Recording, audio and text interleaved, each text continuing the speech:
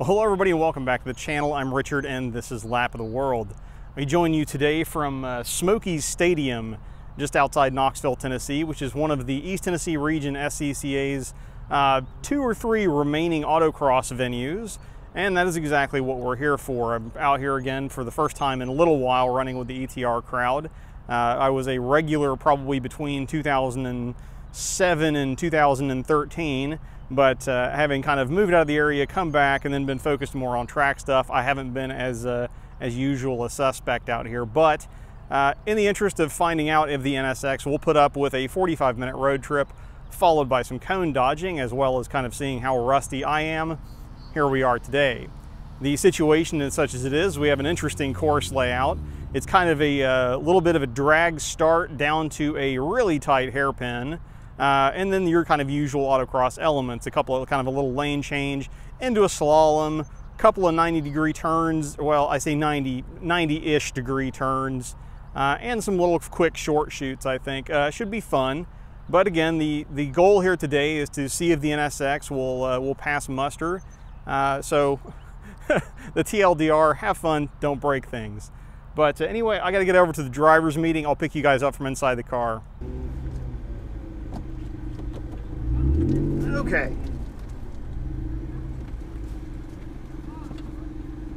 Thanks, sir.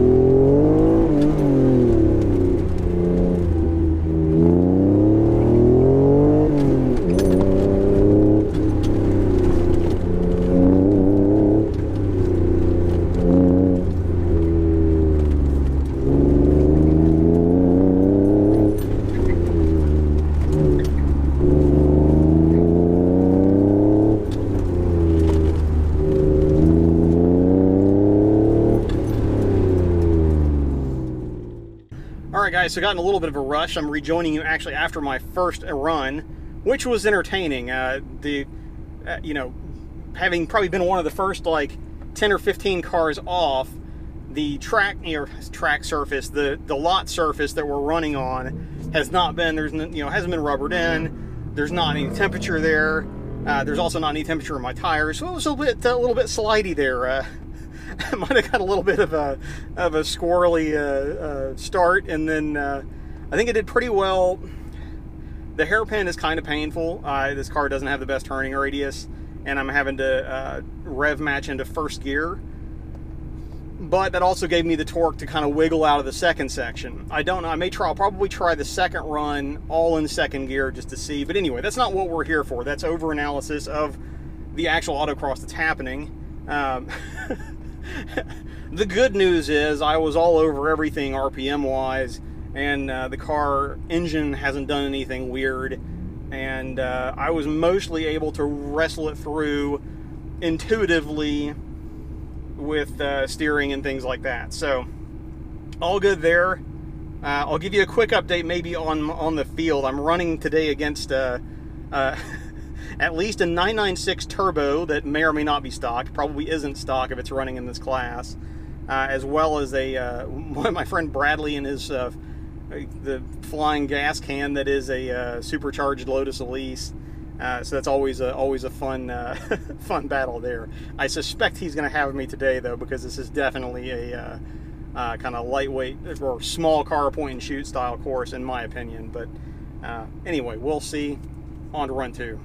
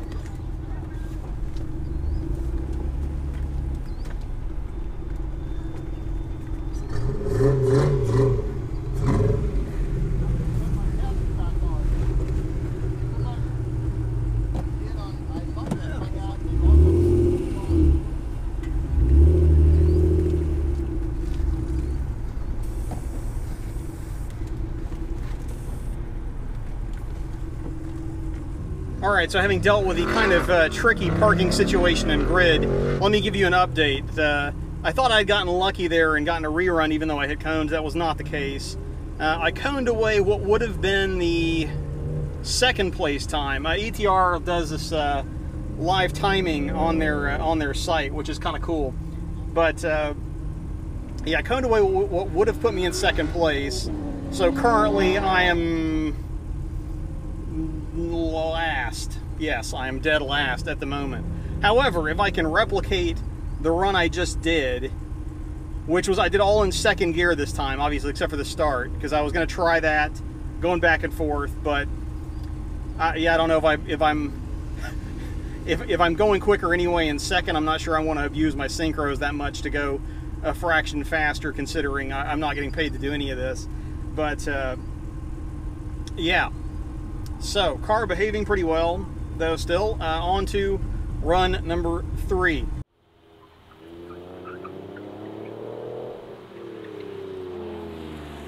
So quick update before our 4th run. I'm counting correctly here. I'm still losing, not as badly though, except for to the Lotus, which is murdering everybody. I think he's 2 seconds clear of where I am.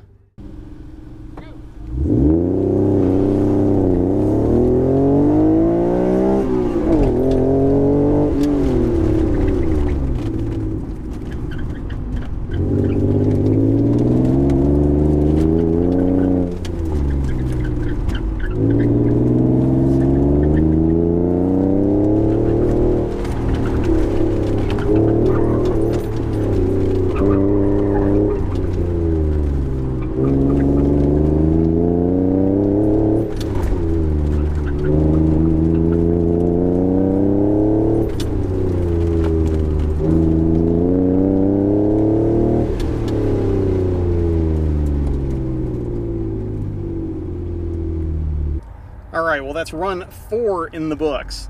I'm still losing, not by quite as much. My progression has gone today from like a 40-second run to a 38.5-second run. This last one, I coned away a 38.2. I've kind of recovered that now and I'm at a 38.0. So I'm losing by 2 1,000th of a second to remember my friend John Coatney, who runs 10Fab, that did the powder coating on my valve covers and the wheels for the Lamborghini. So he's beating me by a 2,000th of a second in a Razor side-by-side. And then we are both being manhandled by Bradley and his Lotus Elise by like a 1.5 seconds to between him and second place, and that's like 2 seconds for, back to me. So turning radius is a thing on this course, and I ain't got. I'm having to pinch off this first. I have not gracefully done, I don't think, this first hairpin quite yet. I don't know. Maybe I should. Where's all my drift boys out there? And I'll start with a handbrake at 50 yards and come in sideways. I don't think this car would drift like that. Anyhow, it is behaving itself though. I just checked, and it's not pushing any coolant. The temperature gauge when it's running is staying dead level. I've kind of kept it. I've alternated between keeping it idling between runs and turning it off and back on between runs, just to see if that makes a difference. Again, this is mainly a test session. Although I am being a competitive person, it does entertain me to be kind of at least like in the conversation for a potential podium, if not a class win. But that's the East Tennessee region for you. This crowd ain't slow. Anyhow, I think we've got one more run, I suspect, and then I will pick you guys up with kind of an after-action report from there.